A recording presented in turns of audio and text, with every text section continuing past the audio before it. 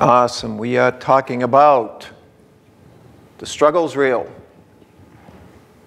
So as we go into this year, we're going to be real about things, as our text says there in Romans 7. I've just taken out verse 15 in the Amplified to kind of give us a basis of what we're talking about. It says, For I do not understand my own actions. This is the Amplified version. The Voice translation puts that little piece this way. Listen, I can't explain my actions. I am baffled and bewildered by them. That's the Amplified piece. I do not practice what I want to do, but I'm doing the very thing I hate and yielding to my human nature, my worldliness, my sinful capacity. So in other words, what's Paul saying? Look, I know what to do, but I'm struggling to do it. I don't know why I'm doing the things that I don't want to do. Why is this going on in my life? Why am I struggling? Why am I wrestling with this?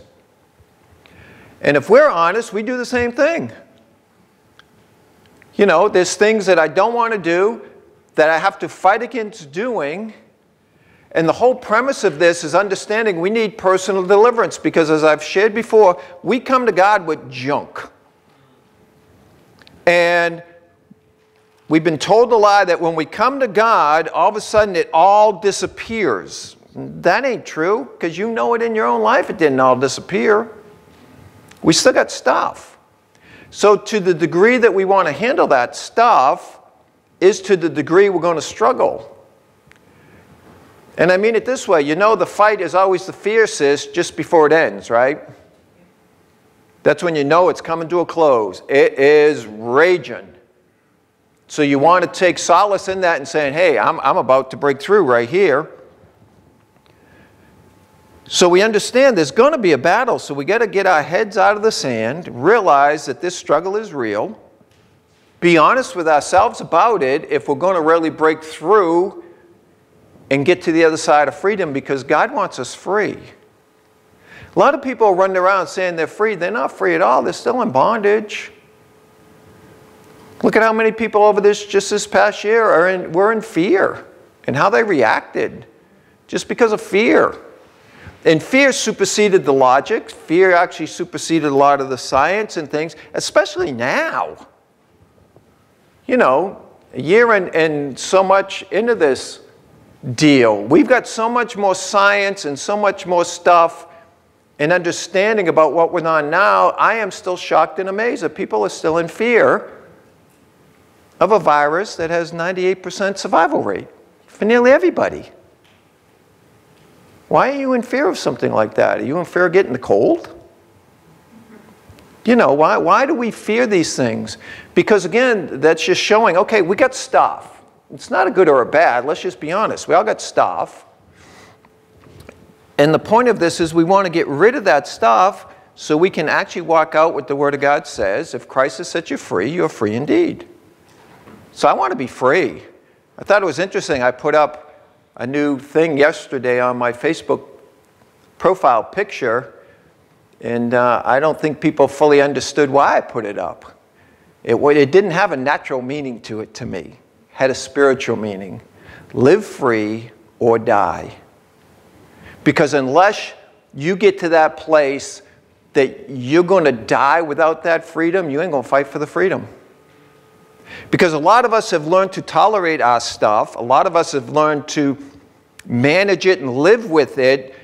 Many people have even taken it as their own identity, their stuff, and have no desire to get free from it.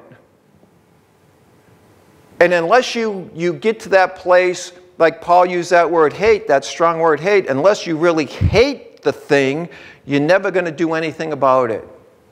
And a lot of us have learned to tolerate and live with it.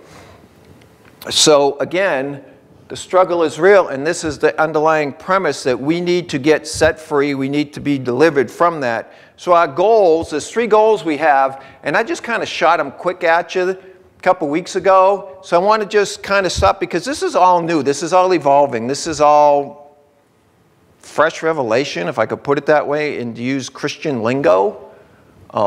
it's not like a message I got all out and everything. Each week as I sit down and read over it and meditate over it, God gives me new stuff. And basically, we start at the front because many times, I've shared with you before, I'm kind of more of a bullet point person, and I assume many times you know what I'm talking about, and God has to keep reminding me, everybody's at different places of understanding and revelation, so you need to walk through it slower and give more understanding to it. Does that make sense? So that's why we're just going to hit the goals again, and the first goal was to walk in complete freedom, complete and total freedom. And again, notes are on the website, go there, and everything's right there. So what do we want to do? We want to come to a place in our walk of faith where I no longer struggle with anything. Because I know people struggle with this issue of healing. People have struggled with issue of giving, not just financially, but of their time, their talent, their treasure. You know, a lot of people just decide on Sunday morning if they're going to church or not. They struggle with that time. Well, okay, if that's where you're at, that's where you're at. But don't you want to be free from that? You know, are we giving financially? Well, it depends on how the month's going and what's kind of left over. Well, don't you want to be free from that? Don't you just want to be able to do it and enjoy doing it without any kind of other encumbrance with it? Not even having to think about it, just doing it. Or prayer, like I shared with you, my struggle with prayer. Why am I going to pray if God already knows what I need? Why am I asking Him for what I need? Because I was ignorant about what prayer was about. I had the problem. I didn't understand. You know, and others struggle with worship. Why are we worshiping? We're just singing songs. No, we're not. Don't you want to be freed from that? I was there too. Now I look forward to the Friday nights. Once a month, just to sit and zone out and like go away. You know, it's awesome. Because I was under the misunderstanding. I had the issue. I had wrong belief about what worship was all about. It wasn't about singing songs until the message started. Now I understand. But I had to get freed from that. Just like any other baggage from our past. See, John 8:34 to 36 in the Passion Translation says this. Jesus is saying, I speak eternal truth, Jesus said. When you sin, you are not free. When you sin, you're not free. Because again, that's what Paul was saying. You know, the thing I don't want to do, I do, and the thing I do want to do, I don't. There's no freedom there. There's obviously, at the minimum, there's a struggle going on. It says, you've become a slave in bondage to your sin. So this is what Jesus is saying. Look, and I'm speaking in eternal truth. I'm speaking from a spiritual perspective, a heavenly perspective, a kingdom perspective. When you sin, you're not free. You've become a slave in bondage to your sin. Verse 35 says this, and slaves have no permanent standing in a family like a son does. For a son is a part of the family forever. In verse 36, I already quoted it earlier. So if the Son sets you free from sin, then become a true son and be unquestionably free. See, many people aren't unquestionably free. They still struggle. And see, many people have bought the lies, well, we're always going to struggle. Why? Where do we get this stuff?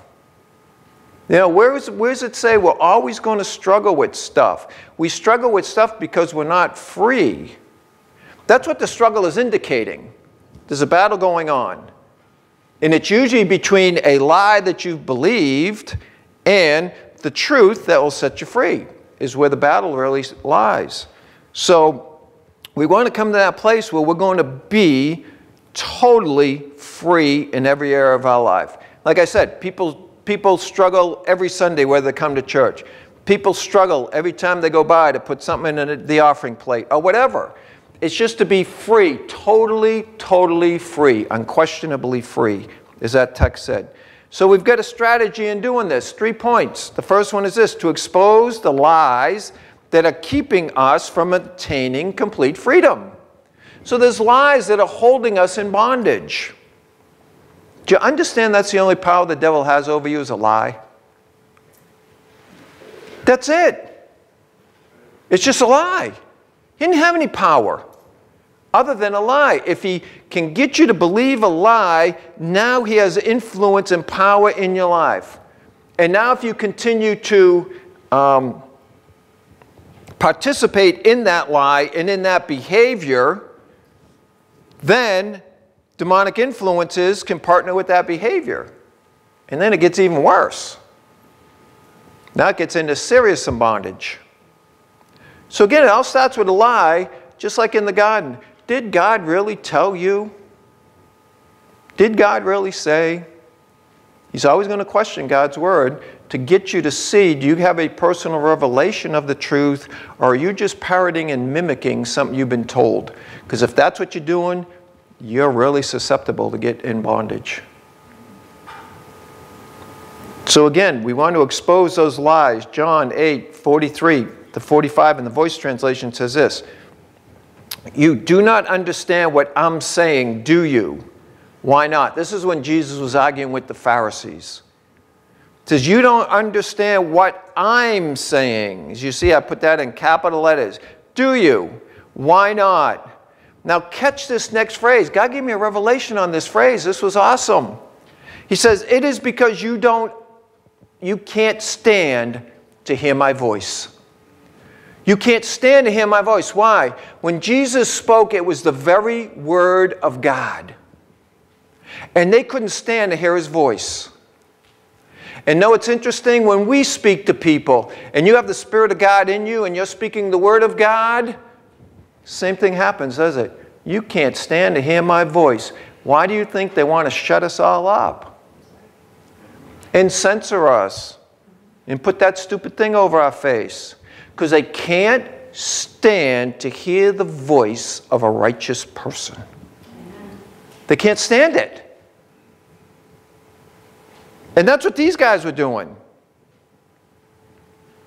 See, there's nothing by accident and there's nothing by coincidence.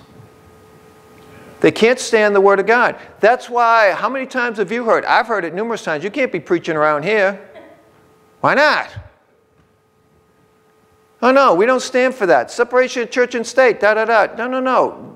And I really, a lot of times, didn't understand or took things personal. Now I understand why. They couldn't stand my voice. It wasn't my voice. It was the voice of the Spirit of God coming out and speaking. Seen that in church over the 30 years I've been doing this.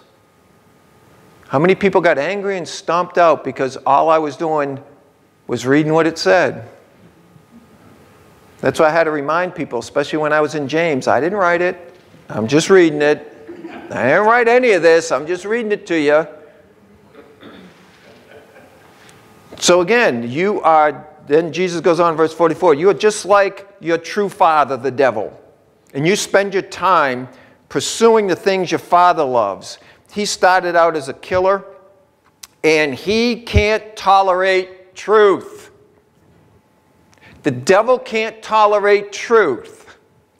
So now you've got to understand there's God's seed and Satan has a seed. It tells us back that in Genesis 3. The devil has kids. And they can't tolerate the truth. So now we can better identify the devil's kids, can't we? Because when you share the truth and they get all uppity about it, why? Because they can't tolerate truth.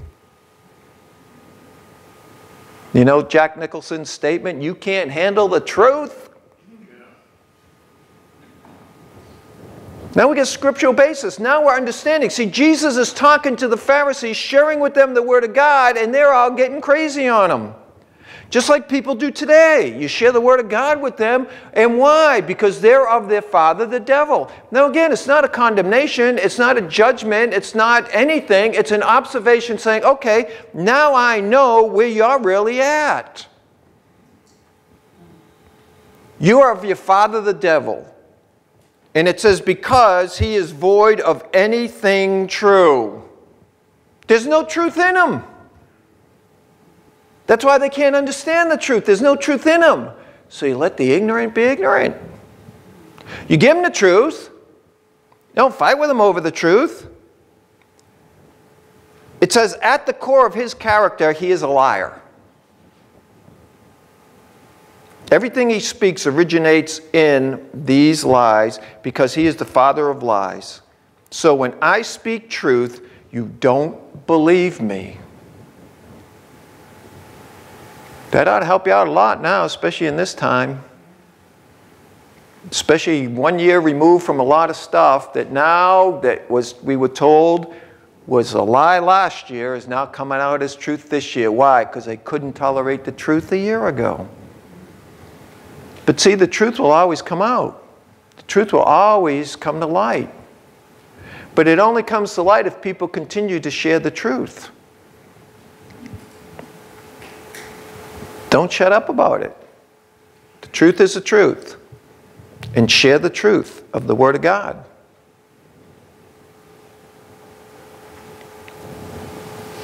So I want to remind you, we've been programmed from birth with lies. So we were all born in trespasses and sins, and that makes us spiritually dead. When we came into this world, we were spiritually dead. Because of trespasses and sins, because of Adam, it's a spiritual generational thing. That's why we take the blood, to break those spiritual generational things. So because the truth is only discerned spiritually, we don't know the truth. That's why people fight with you about the truth. Because if you're born again and you share the truth and they're not, the truth is only discerned by the Spirit. Because He's the one that guides you in all truth. You getting the connection here? So that's why they fight. That's why they argue. That's why they don't see it, because 2 Corinthians 4:4, the God of this world has blinded their eyes. So again, I'm just sharing this so once we understand this, or at least for people like me, who need to that understanding piece, now I know how to better approach things with people, understanding they're not just being argumentative, they're just not arguing and fighting. Probably what's really going on is the demons getting stirred up in them, and that's what you're really dealing with. But besides that, they're spiritually dead and can't discern the truth. How many times could you read the Word of God to somebody and say, yeah, I know what that says, but I don't believe it? How can you not believe it? It says it right there. Well, did you read the newspaper article on that? Oh, yeah, I believe that. Well, you believe those words, but you didn't believe the one in this book.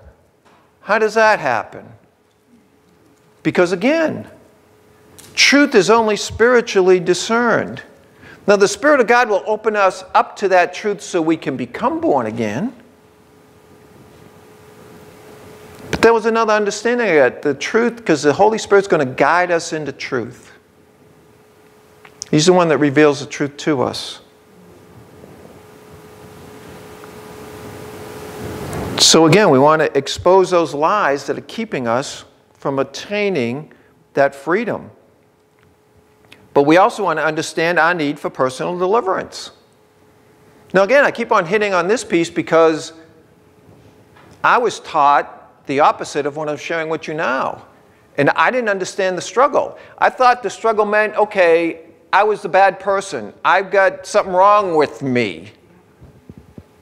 No, there was nothing wrong with me. I just didn't understand that when they told me all things became new when I became born again, they didn't know what they were talking about. What became born again, like I've shared with you, is your spirit man now becomes alive. So now I can communicate with God and understand the truth. That's what happened. Now from there, the Bible says to work out your own salvation with fear and trembling. What am I going to work out if I'm already all cleansed and whole and well? There's nothing to do. Because we weren't that way. Things of my past dogged me. Different things came up. I had to fight, struggle, just like he talked about. So we need to understand there's a need for personal deliverance. 1 John 3:4-9 in the Passion Translation says this: anyone who indulges in sin, and because of the Passion Translation kind of, clarifies that and expands on it a little bit. It says, who habitually sins. Okay, and he's going to clarify this a little bit. Hopefully it's going to bring you some understanding. It did me when I read it from here. It says, lives in moral anarchy. For the definition of sin is breaking God's law. And you know without a doubt that Jesus was revealed to eradicate sin. And there is no sin in him. So Jesus came, the Bible says, and it's going to say it in this text, to destroy the work of the devil, which was sin. His power is in sin. Jesus came to eradicate sin, and there's no sin in him. So when I become in Christ, he's in me, as it says in John 17, you get this jumbled thing, the Father's in him, he's in the Father, Father's in us, Jesus in us, we're all kind of wound up together. There is no sin there. So that's why he tells us to abide in him, because there's no sin in him.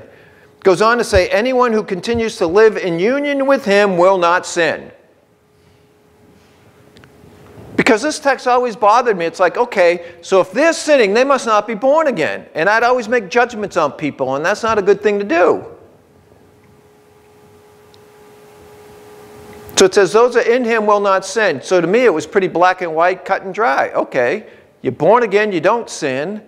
You're not born again, you do sin, but guess what? I'm born again, I know I'm born again, and I still struggle. So something's got to be up here. I'm not kind of getting the full picture. So it starts in verse 6 and says, but the one who continues sinning. Now here's a bracketed piece that brings some clarity again. The present tense of the Greek word throughout this section indicates a behavior that is persistent and habitual. John is not speaking about those who are yet to walk in complete victory, but those who continue sinning and find ways to excuse and justify it.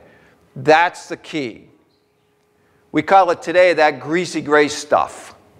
You know, well, God loves me and he's good with it and he knows and all that stuff.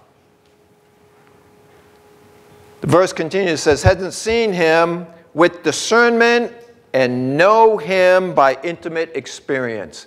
That's key. They don't know him through discernment because our God is a consuming fire. He's not too keen on sin, right? Nor do they have a deep, intimate relationship with him. Now just think about that in the natural. I have a deep, intimate relationship with this woman right over here. Why would I want to do things that I know she would not like? Why would I habitually sin and make excuses for it? Oh yeah, babe, I'm going out Friday night and I got this other woman on the side and you just got to kind of deal with that and that's the way it is. But God loves me, you know, and you love me and we're going to make all these excuses and justify it all. That's what people do with God. Why? Because they don't really have an intimate relationship with him. The person you have an intimate relationship with and deeply love, you will not purposefully do things that you know they hate and they don't like and would do harm to them. We know that in the natural, but a lot of people actually use the love of God as an excuse and justification to do what they do in the spiritual. Verse 7 goes on, it says, delightfully loved children, don't let anyone divert you from this truth. So John's saying, look, don't let anyone divert you from this truth. Don't let anyone mess with your head on this. He says the person who keeps doing what is right proves that he is righteous before God, even as the Messiah is righteous. But the one who indulges in a sinful life is of the devil, is operating under the influence of the devil, that is, belonging to the devil, not to Christ, because the devil has been sinning from the beginning. It says the reason the Son of God was revealed was to undo and destroy the works of the devil. And that's why he left us here to do the same thing he did, to destroy the works of the devil, which was to dispel lies. See, we've turned this thing into a behavioral issue only. People deal with emotional issues, all kinds of issues. He wants to destroy all those works of the devil. It says everyone who is truly God's child will refuse to keep sinning. Never serve sin because God's seed. Catch the rest of this verse. This is awesome. That's why I put it in this translation. Everyone who is truly God's child will refuse to keep sinning, never serve sin, because God's seed, this is the Greek word for sperma, male seed, remains in him. And he is unable to continue sinning because he has been fathered by God himself. Wow. That puts a whole new spin on being born again. I never looked at being born again as fathered by God. I figured I was just this scumbum that needed some cleaning up. And see, I think that's the way a lot of us look at our born again experience, as we're just cleaned up sinners. No, we were fathered. That's why we are a new creation. That's what the Greek words are saying here. His seed is in us. It says, we have been fathered by God. Now listen to the explanation. Or born of God. We have been fathered by God himself, and we carry his DNA, his genes. That's what it's really talking about. So we have his DNA in us. So no, I don't give a flip what the doctor has to say. What's your family history? I don't have one. It goes back to him. He's my father. Now in the natural, I get it, but no, my mindset's going to be, I have God's DNA. I have his genes. I don't have Jim and Lita Gazowski's genes. I have his genes. And see, as I believe that, and I partake in that, and I partake in his blood, things can change inside of me and inside of you. But again, it starts with, are we going to believe the lies? That you're always going to be like this, you're always going to have this problem, or I am going to believe, you know what? I have been fathered by God himself. His DNA and his blood runs through me. I have his genes. And people are going to say, you're crazy. It's okay. I'm cool with it. I'm good. Leave me in my happy place. I'm all set. Because God let me know, let the ignorant be ignorant. If they don't have that revelation, that's okay. I got it. I ain't letting go of that because that's a good one. I got his genes. I got his DNA running through me. Because I was fathered by him. That's a whole lot different than just being cleaned up by him. Because that's what I was told being born again was. You're just a cleaned up sinner. Because in the faith I used to be in, we always had that cute little mantra, right? That supposedly sounded so spiritual. I'm just a sinner saved by grace. Well, if you're just a sinner, then you ain't saved. Because you can't be a sinner and saved at the same time. You're either saved or you're a sinner. Because who the Son set free is free indeed. See, because that makes you think what it did for me, I'm just cleaned up scum. No. I was fathered by God. You know why? Ooh, thank you, Lord. This is good. Because God said he was going to make man how? In his image. What's God? Spirit. God fathered every spirit because he is Father. And every spirit proceeded from him. And we are a spirit being walking out a temporary human existence in this flesh here on this earth until we die, because the spirit never dies. It either goes that way or that way. Because the spirit never dies. And that's what we originally were created. We only got put in this thing to relate to this realm. But the real you is spirit. Fathered by God. But the problem was when we came here, we were born in trespasses and in sin. So our spirit man was dead. It was still fathered by God. That's why the Holy Spirit comes to regenerate it. Make it alive again. So your spirit, soul, and body. But the main thing is your spirit. Fathered by God, got his genes. That's why we can walk in wholeness and health and completeness and all that stuff. But that's where the struggle is, because this may all sound new to you right now, and you're like, I don't get all that. That's why you need that deep, intimate relationship with the Holy Spirit and allow Him to guide you in all truth. So we need to understand that need for personal deliverance. Get a revelation. You've been fathered by God. But not only that, learn that there are various ways and means of personal deliverance, because there's not a one-size-fits-all. See John 16, 13 through 15. This in the Voice translation says this: the Spirit of truth will come and guide you into all truth.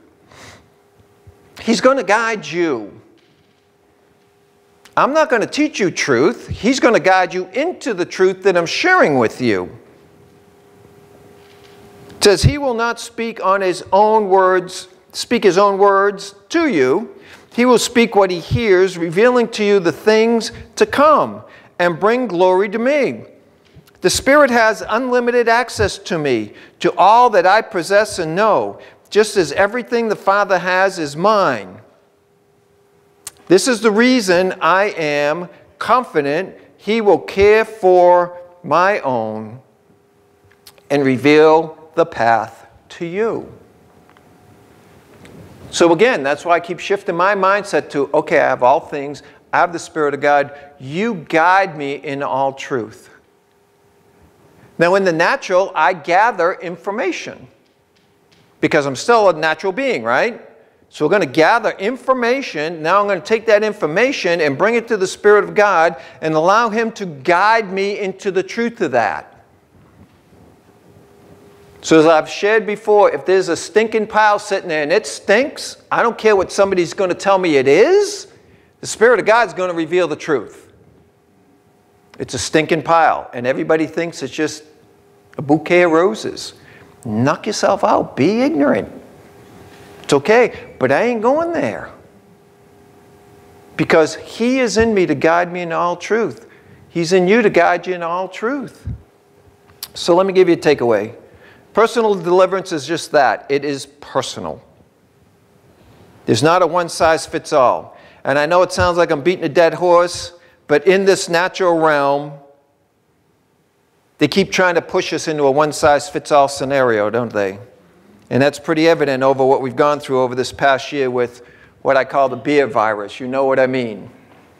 Because there's certain people want to censor certain words, and we don't need this pulled down. One size fits all. Put this on, stick that there. One size fits all for everybody. The world will try to fit you into a one size fits all. Please, please, if you get nothing else today, get this. You are a unique being designed by God, and He knows what's best for you. And you must get into Him, seek Him, dig into Him, and allow Him to guide you into all truth. And your truth is going to look different than the other guy's truth, because you are on your own path and your own destiny to walk out, and it's not the same path somebody else is on. Even Christianity is trying to conform everybody to look the same, act the same, talk the same, and walk the same. Religion is in the same game. No, God, come on.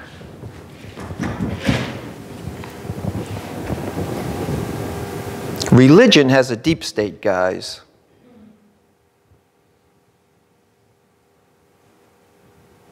Do me a favor, jot this down. I heard this morning, I looked it up. Look up the Yale document.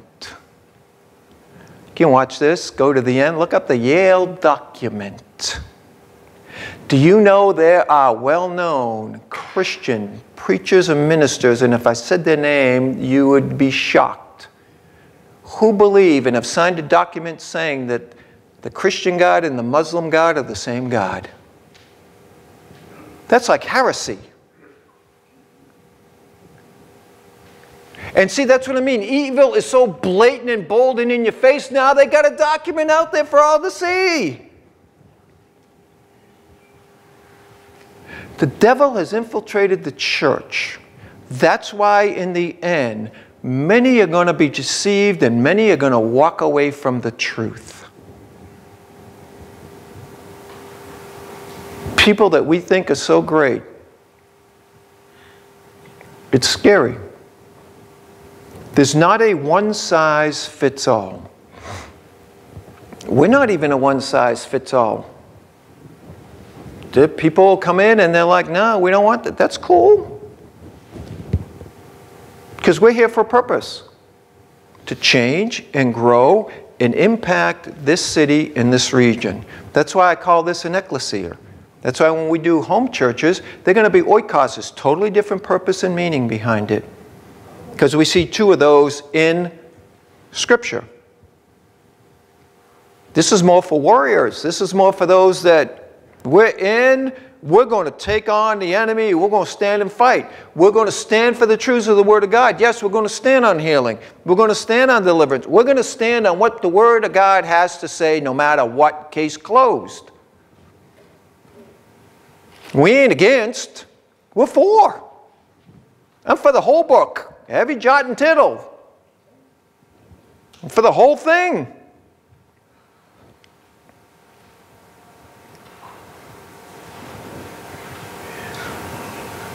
Oh, okay.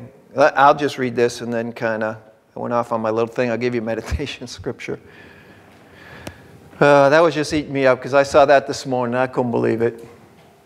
I never heard of it. And I'm watching this thing on YouTube and I'm like, wow. I was like, wow. Because that's how the enemy works. If the enemy keeps you deceived and you don't know he has you, and that's why they want to silence the truth. And that's why censorship has been so nutty. It's not by accident. It's not to stop disinformation. It's to stop the truth. All right, I'm just going to rant a minute. Save the scripture for the end. If it was disinformation a year ago, why is it now truth a year later? Because it was truth a year ago, but they didn't want you knowing it was a truth a year ago because it was an agenda we had to funnel everybody into. And once we got everybody funneled into it, now we can control you and manipulate you, but now the truth will always come out. That's why the Bible says the sin will find you out. You can't hide a lie. The lie will eventually come out. But the whole idea was, if we keep saying it was true, true, true, true, true, true, true, if you tell a lie long enough, people are going to believe it. Oh, that's what they think. Now, some will, but people are starting to wake up. Especially about the beer virus that's coming out, right? I guess it actually did start where they said it started. But all us folk were just stupid and didn't know what we were talking about back then. With a lot of other things. It's coming out. Now again, it's not a good or a bad, but for me, what I'm doing with it personally is I'm looking at it and saying, oh, you know what, God? I really got to press into you because Holy Spirit, you need to guide me into all truth. Because I make decisions based on the information I get. And you know what? I've been lied to so much about so many things, and I've made bad decisions because I took that as truth. No more. I can't go there anymore. You have to guide me in all truth. Your word is true. So when I gather all this information, okay, Holy Spirit, this is personal, me and you. What do I need to gather out of this thing? Like I shared with you last week, Robin and I watched the exact same preacher, and we got two different things out of it. Why? It's personal. The Spirit of God wants to speak to you personally. But you have to have that mindset because it's not a one-size-fits-all. It's okay, God, how do I walk this thing out? How do I deal with this situation? And if you look completely different and crazy to everybody else, you got to be okay with that. Because you know you're being guided by the Spirit. You got to understand you answer to no human being on this earth. You're a sovereign being. He's the king. He's the one we answer to. But we get told, no, we answered everybody else. I thought it was funny. I've told her, you know, because we just had the king downtown extend his deal for another 15 days or whatever the heck he did. And I was sitting there thinking, you know what? I have not done one thing he has supposedly mandated me to do. I'm still here. I'm still alive. Now, if other people wanted to do that, that's fine, but that was my choice. Because I did my own research and my own stuff on it. That's all I'm trying to encourage you to do. Once you get comfortable with who you are, who God made you to be, your mission and purpose upon this earth, do not be diverted from it. As John just told us, don't get diverted from this truth. You are a sovereign individual, and God never created man to rule over man. That was man's deal. We did that a year ago when we talked about government. All right, rant's over. Let me give you a scripture. Take home, hold on to. This is why I give you so many scriptures. I want you to know I'm not just giving you my opinion. I'm giving you the Word of God and sharing with you how I see it. You may see it differently, but that's okay. As long as you are getting your information from the Spirit of God, I'm just trying to encourage you, point you, direct you, sometimes kick you, whatever. Encourage you unto love and good works, as the scripture says, is why we gather together. But as long as you take it and you sit down with it and say, okay, God, I didn't get hardly anything that guy said Sunday. Will you speak to me? You know what? He will. You sit down and open the book for yourself, take the notes out, whatever. But here's our meditation scripture. In John 14, 15 through 17 in the Passion Translation, he says, loving me empowers you to obey my commands. Love for Christ is proven and demonstrated to be demonstrated by our obedience to all that he says. If you're loving him, that's what's going to motivate you and drive you to obey him. I love her. That's why I've changed behavior. I've changed things. Some things my first wife didn't care. They bother her, so guess what I did? Changed. Why? Because I love her. It's not like, well, the other one didn't care. What do you care then? What's your problem? No. We do that with God. It's like, well, God, you said this and this and this. No, when you love somebody, like he says, it empowers you to obey the command. It gives you that empowerment. It gives you that courage. It gives you that stuff. I'm hearing somebody say, you must be afraid of her. Seriously? Come on. I can clearly outrun her, no problem. So I ain't afraid at all. And she doesn't know how to shoot the gun. She doesn't like it, so not afraid at all.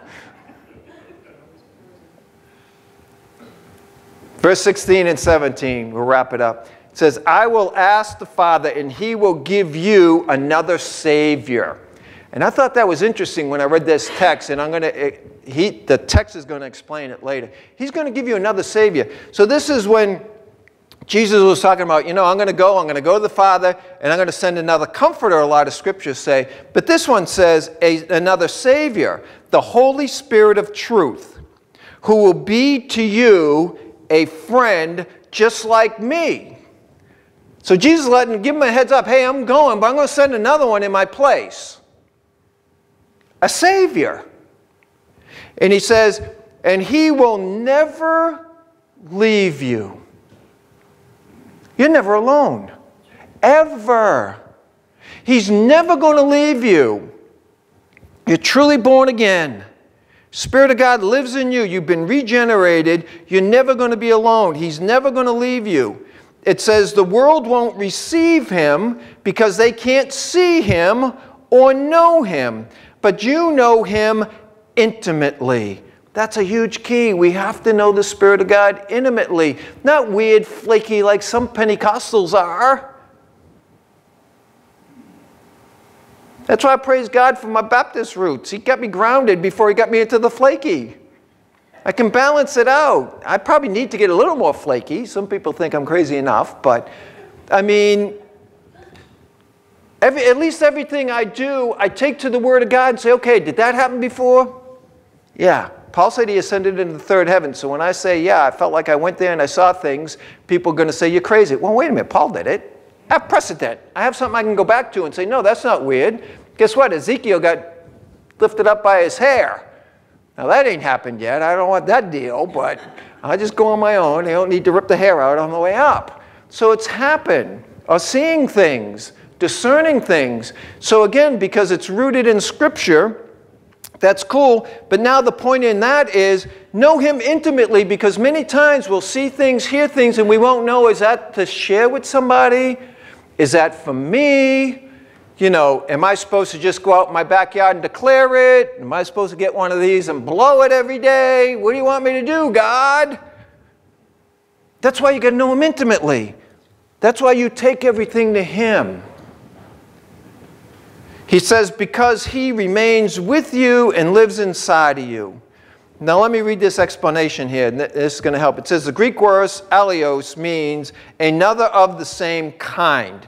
Okay, that's why He said, I'm going to send another Savior. This is kind of explaining that. Another of the same kind, as Jesus is the Savior from the guilt of sin, the Holy Spirit is the Savior who saves us from sin. That's why we have the Holy Spirit, to save us, to set us free from the bondages of sin. You don't do it on your own willpower and your own strength. And that's why so many people fail and struggle. Well, I know I ought not to do this, just like Paul said, but I end up doing it anyway. What the heck's wrong with me? How come this person just didn't have the same struggle I do? Because it's not a personal thing you do on your own. You do it with the Holy Spirit because you develop that intimate relationship with Him. Because Jesus says, I'm sending another Savior to you. Some of you need to get saved from your emotional bondages, physical bondages, lies, deceptions, whatever. It says to save us from the power of sin by living through us in fullness. That's why last week we talked about the baptism of the Holy Spirit. We need the fullness of the Spirit.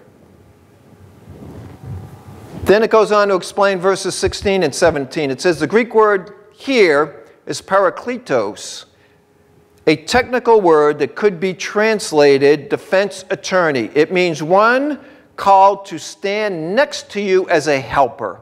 Various translations have rendered this counselor, comforter, advocate, encourager, intercessor, or helper. However, none of these words alone are adequate and fall short in explaining the full meaning. This translation has chosen to use the word Savior, for it depicts the role of the Holy Spirit to protect, defend, and save us from ourselves and our enemies, and keep us whole and healed. That's huge.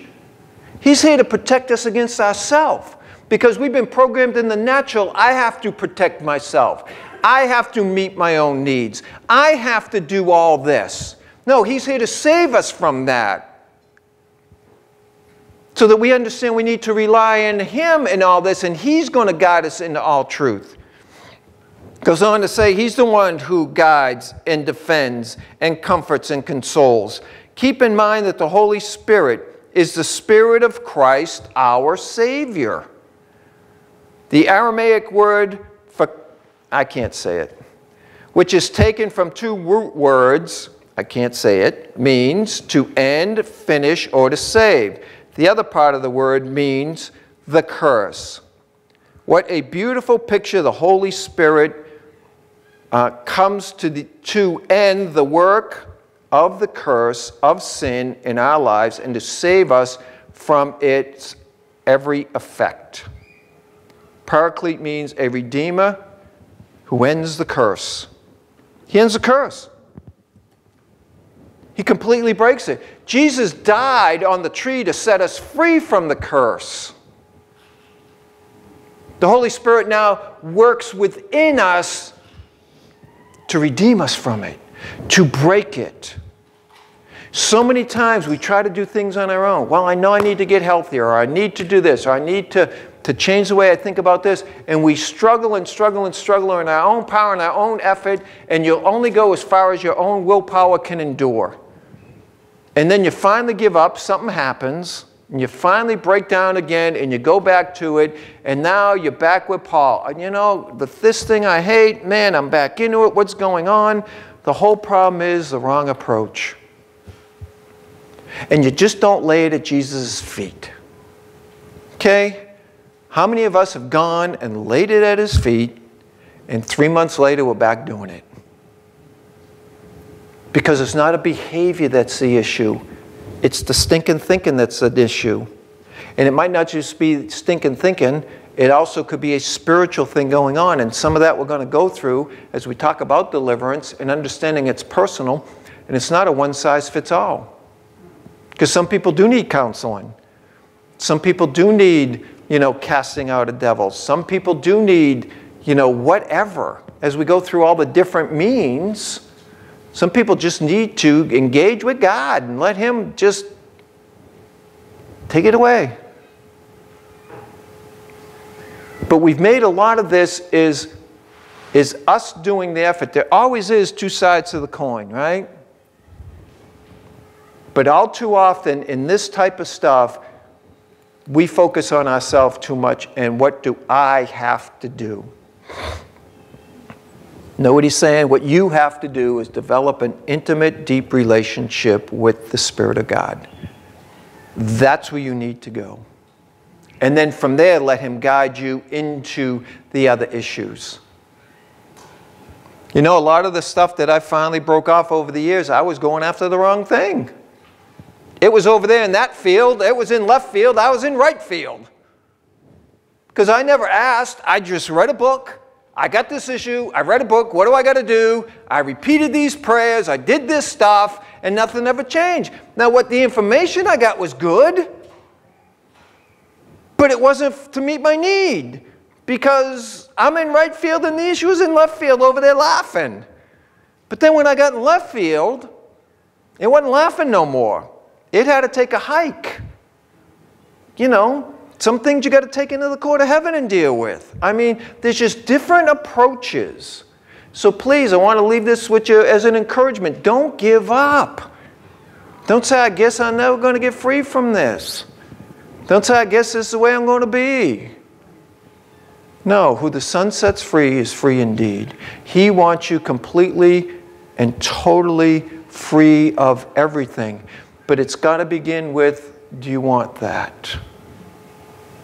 And I'll tell you now, it's going to be easier than you think. The reason why it's been hard and you struggled so much is you've been in the wrong field and taking the wrong approach. I'm not saying what you were doing wasn't good stuff, but you never asked the Spirit of God, is this the way I deal with this situation?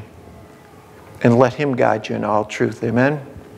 Let's pray. Father, thank you that your word is sweet in our ears, Father. In your kids' ears, your word is sweet. And I thank you for that. And Lord, I know if your word goes forth and it grates us in a certain area, it's probably because we're butting up against that lie. So Father, may we not consider that a negative thing, but a positive thing. Something that you want to do in our life and you want to clean up and straighten out, not because we're bad, but because you want to make us free. Because again, Lord, why would we want anything less than what Jesus paid for? Jesus paid for complete wholeness, wellness, sozo, nothing missing, nothing broken. No lack, no need. That's what salvation is. But Lord, many times we lack in our bodies, we lack in our hearts and our souls and our minds. And we walk around like Paul saying, I don't get it, Lord. Things I don't want to do, I do. And the things I do, I don't. And, how am I going to get set free from this? And Paul gave us the answer. He says, thank God for my Lord Jesus Christ. Because, Father, none of us would be here without you sending your Son to die on the cross in our place. And us receiving him as our Lord and confessing him with our mouth. And Father, from there you said, okay, now the work begins, kids. Time to get cleaned up. So Lord, help us in this venture as we walk it out to be an encouragement to one another, support system for one another, because we're all going to go through different things at different levels in different ways. But Father, we're here for one another because we're all in the same boat, just in different places, getting rid of different stuff. And Lord, I thank you that who the Son sets free is free indeed. So Father, we praise you and honor you and worship you. May your Spirit continue to move in our hearts and in our minds. Give us divine revelation so when we walk out of here, we walk out differently than we came in this morning. And we honor and you praise you for it now in the name of Yeshua. Amen and amen. Amen. And again, I remind you,